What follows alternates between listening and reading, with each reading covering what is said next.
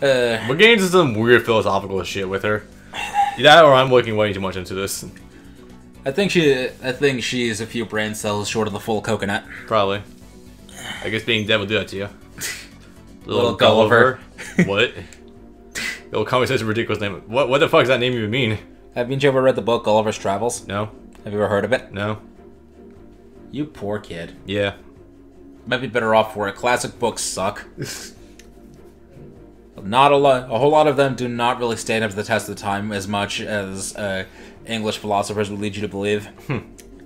The Catcher in the Rye was fucking boring, and that kid was an asshole. And I know he was supposed to be an asshole on purpose, but he was still an asshole. So being an asshole on purpose doesn't make me like him. You know, if we're talking about literature like that, I'm just gonna say. Oh, by the way, I like how on the far borders of the screen you can actually see the banner is not filling up the screen the entire way. Yeah. So I was gonna say I actually read a Divine Comedy for fun in high school. Nice. Probably because of the game Dante's Inferno. It was really fucking fun. So I was like, you know what, I'm gonna read a Divine Comedy, and it was fucking weird, and I liked it. I didn't finish it though. I only got like halfway through because I graduated that year. It is a long book. It's wordy. It's also very abstract at some points, but yeah, I don't know. I enjoyed it to a certain degree. Yeah. Okay. So anyway, let's take a Grand Tour of Hell. Why not? So Yuyuko actually is a princess. It's not just a title. She actually is the princess of the quote-unquote Netherworld. Huh. She comes from a line of that family, and she used to be alive. Okay. And here's a funny thing for context. It's actually Yomu's grandfather was her fencing teacher. Which means that is one of the 3 confirmed males that was known to exist. Huh. But she never really cared for it, so she tended to skip out on lessons. And it was weird being alive in the Netherworld. Yeah. And so apparently there was something, I forget the exact details about before she died, but apparently there was a lot of pain and suffering, whatever, going on in the world. And so she thought if she did some sacrificial ritual, she'd be able to cleanse something or help or save or something. It ended up not doing much of anything, but she never actually knew that.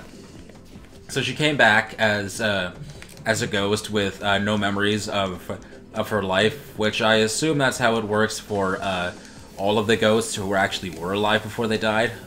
Seems like that would sort of make sense. They have the same thing going on in Bleach, where if a character dies, they have no memories of their mortal life. Ah, okay.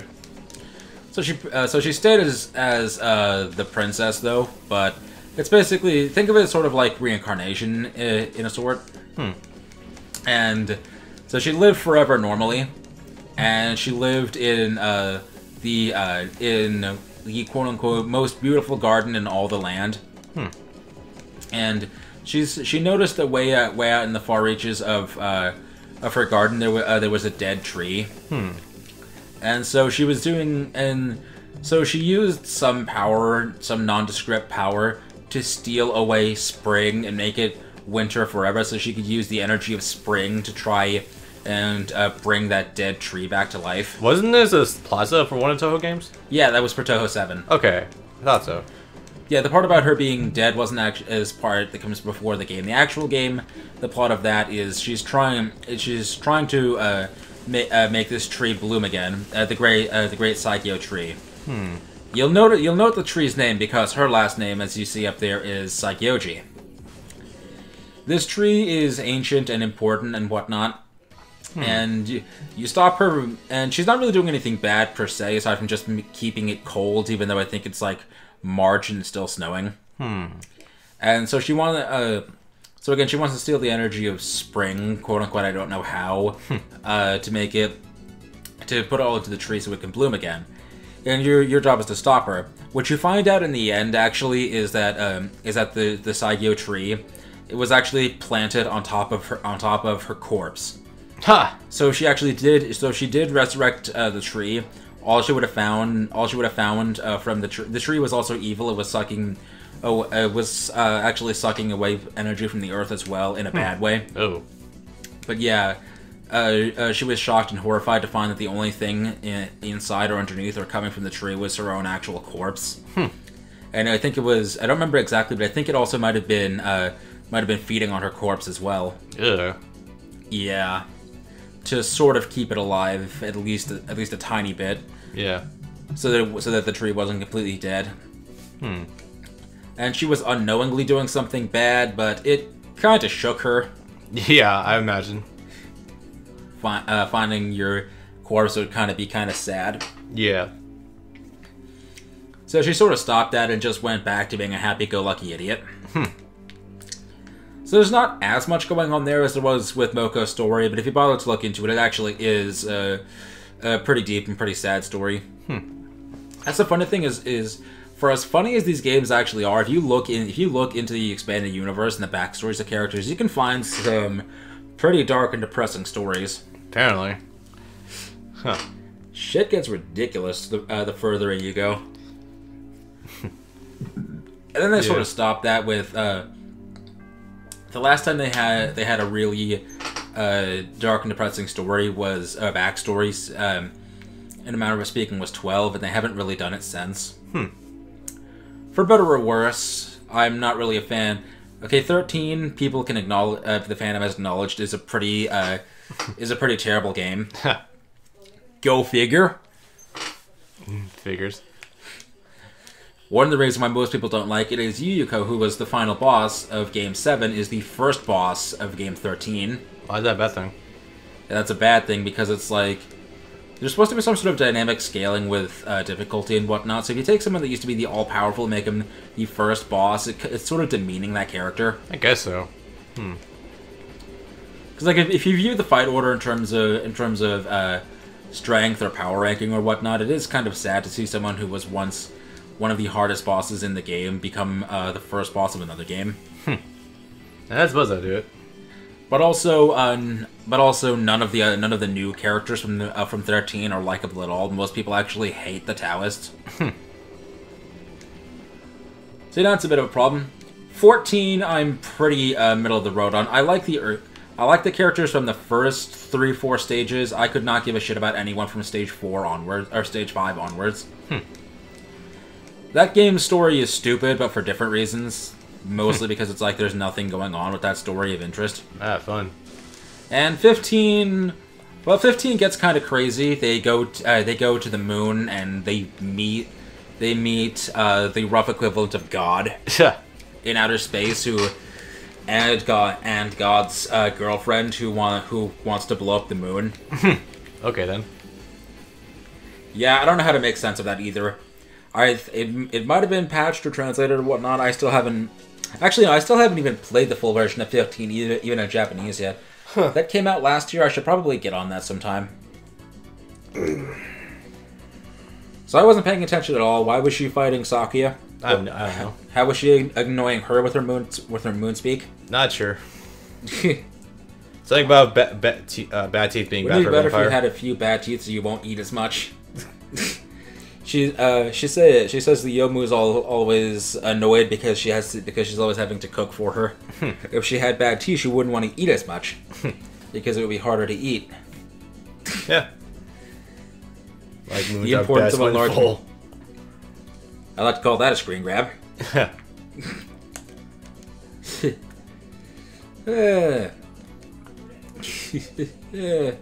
you think the moon is still?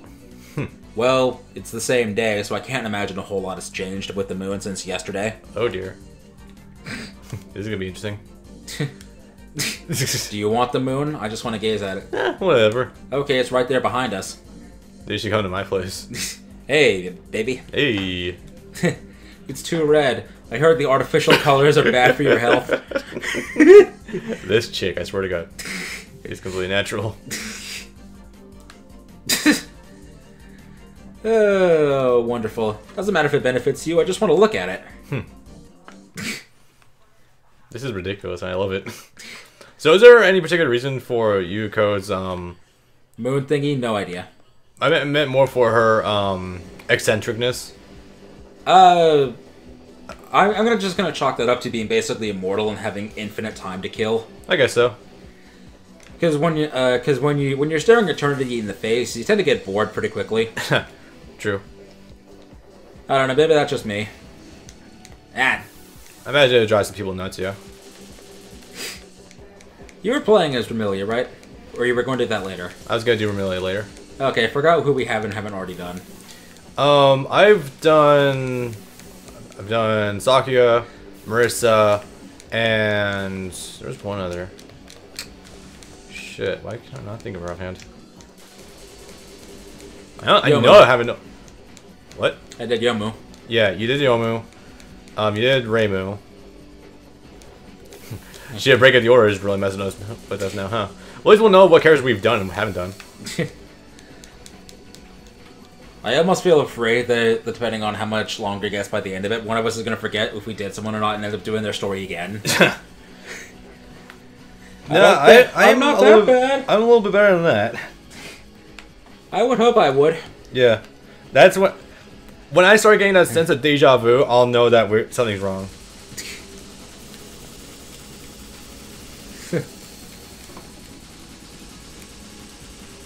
Ooh, this might be useful. Mm-hmm. Maybe not. Okay, hers is crap. Ah, that's a shame. Really, we've only found 2 people that are good. Marissa, Sakuya, what would you consider Yomu? Would you consider her good? Hers was alright, but it was situational. She seems more mid-tier. Or are we talking about strictly supers or them I'm in talking general? about supers. Yeah, supers. Yeah, she's middle of the road. Marissa seems like it'd be really good if it connected, but I didn't find any moves that, well, besides Big Kamehameha. Yeah. The thing is that you sort of need to be, you need to be in a certain position for that, and it's hard to line them up against the wall because they have enough time to dodge. Yeah. Because it takes a good while for your attack to charge. I have a funny feeling if I knew what the attacks were in advance, I'd probably have put up a much better fight. Hello. And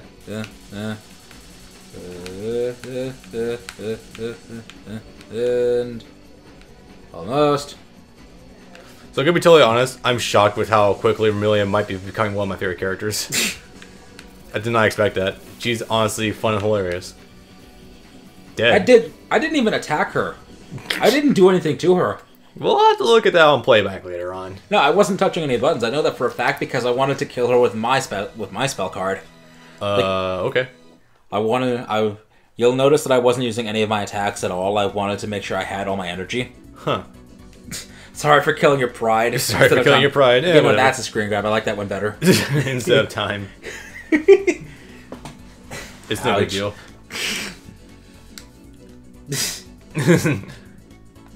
Don't worry, we'll get back to Bleach soon. Don't need to remind us, game. We're on that. This. Colorless? Colorless. The fuck are you talking about? We're a beautiful shade of 14 different blues. Also, I hate the fucking hats. You know, really fluffy hats? Yeah. Yeah. If it doesn't have frills on it, it's not a Touhou character. Hey, Marissa.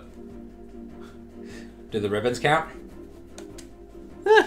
At least she's got a witch hat. Well, she's got a frilly hat underneath that. God damn it. I think that's just the underlining of the hat. It's still the after... you sure about that? You want to look behind you? Right? Unless that's just a really blue afternoon sky. Which is not how skies work. That's I don't know. Up until 10 minutes ago, it was pretty cloudy today. I was really enjoying that. Enjoying some mushroom picking. You'll eat the entire mountain clean, so I'm gonna have to tell you to leave. Yeah. I'm not hungry right now. You look more like Stardust than the moon. I love her jokes, though. Is that a compliment? I think it's a compliment. Wait, Stardust drugs? No, because all of Marius' projectiles are stars. Oh, okay. Are you trying to insult me? That depends. It's all your interpretation. Alright, I'll take it as an insult then. I thought you might. Her writing is somehow genius. The vagueness is beautiful. It's one of those sort of instances where you have to wonder if behind all the stupidity she's actually genius is putting on an act. Yeah, you got one. I'm beginning to wonder that myself. And just how much of it is actually sarcasm. You know, for a second I thought you were gonna say sharkasm. Sharkasm. Beautiful. I wonder if there's a way to send all politicians to outer space. I've never betrayed anyone in my life. Stares directly into the camera. Amuro, I'm doing something terrible right now. We are going to just become rapid-fire shark quotes at some point in our lives. I do not mind this. I'm okay with this. I came here to laugh at you.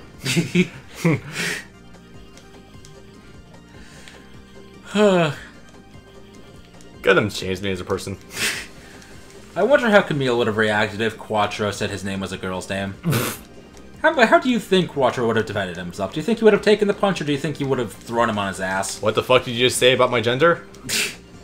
Yes, I love it. You could think of Gundams as stands. Gundams is... There is already artwork about that. With my stand, Quantamu. I don't think I have it on my phone right now, but I did find artwork of Amuro and Char as Joseph characters. You mean they're not Jonathan and Dio? Not confirmed yet. Well, the difference is Jonathan hasn't been resurrected. Oh wait, he has technically. Name a more iconic duo.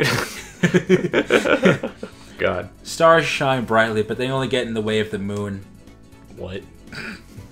Stars obstruct your vision of the moon. Clearly. Then you should love everything in the night sky, shouldn't you? For astronomy, yes, but I only want the moon. It would be rude to not pay full attention to the main attraction.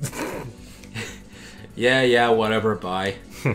Fucking idiot, what the hell is she on about? What is it? I got hungry. I am food. I guess I will go with you to the Mushroom Mountain. To Mushroom Hill Zone. I miss Sonic and Knuckles. That was a good game. You. Something smells good. As something looks rotten. It's an 18th day moon. Perfect timing. Can you pass the soy sauce? Don't consume too much salt. You know what's hilarious though? Because there's the only salt we're consuming is the one over what we're about to do. No, but that's actually a really hilarious line in context though, because in Buddhist teachings, it says that you can dispel ghosts with salt. If you pour salt on a ghost, it'll evaporate. I think that's kind of that's more of a widespread belief than just Buddhism. Maybe, but I don't think I've seen it outside of that. I've seen... Well, I know exorcists definitely use salt. You attract more ghosts with sugar than with salt. That's some weird shit about, like... okay, so...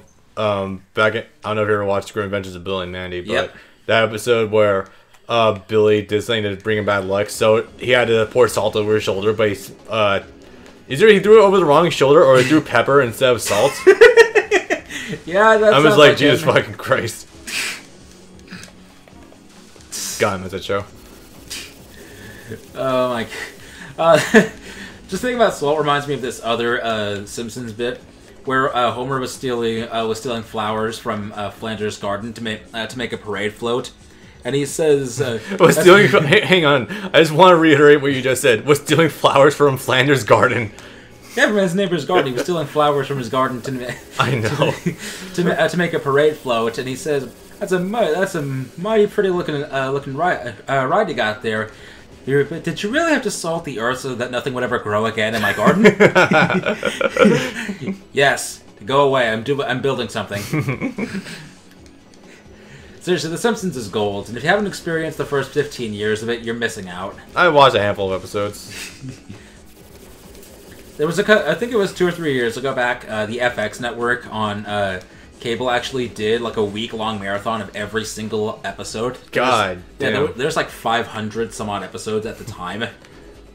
That's either a sign that they know how much traction the Simpsons will bring, or they were just that low on ratings and they want to do something to spike ratings. The FX network isn't technically a normal Fox network. I think it was them celebrating their acquisition of The Simpsons. It's probably that, yeah, and they probably had the money to spare for it. Yo! Also, Other Side, hell yeah. Yes. Okay, there we go. One more time. Blow me!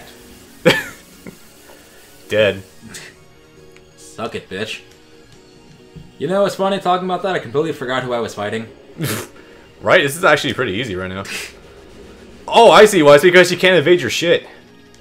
This is where your shit being so widespread actually comes in handy, dude. Holy shit! There actually is something of a good matchup for the snack. The snacks are still a pain in the ass. The though. snacks. I would have just said the snacks. And she's getting hit by that. You can eat snakes.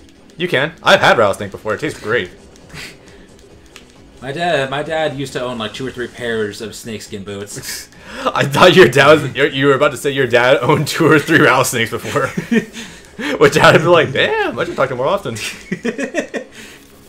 No, the last time we went on a trip, my sister got this rattlesnake toy. Okay. I have a funny feeling at some point in my life, if I actually do marry Taylor at some point in the future, she's probably gonna own a snake, or she's probably gonna buy a snake. Anaconda. Probably, or a cute little garden snake. The ones from all the Tumblr posts that allow you to kiss them. Boop. Give them a little peck. Yeah. She might just do that. I'm actually not joking about that. She might actually do that. We shouldn't judge this too much on taste alone. Sometimes we need artificial flavor. What was that you were saying about the artificial moon being bad for you? Yeah. Stop talking about... Hey, I'm just saying, dunk everything in fucking Chipotle sauce. Hell yes. I would dunk that bitch in Chipotle sauce. I put the buffalo sauce on everything I eat at work. I can't not do it. That and thanks to you with the fucking Tabasco on ramen. I also put Tabasco on everything now too. You're welcome. Why would you? I would see why you wouldn't do that as a default to begin with. That's just me. I never really thought about it. Tabasco on anything is great. These days we haven't had fucking Tabasco sauce in like weeks, so I put Worcestershire sauce in my ramen now. It's not that bad though.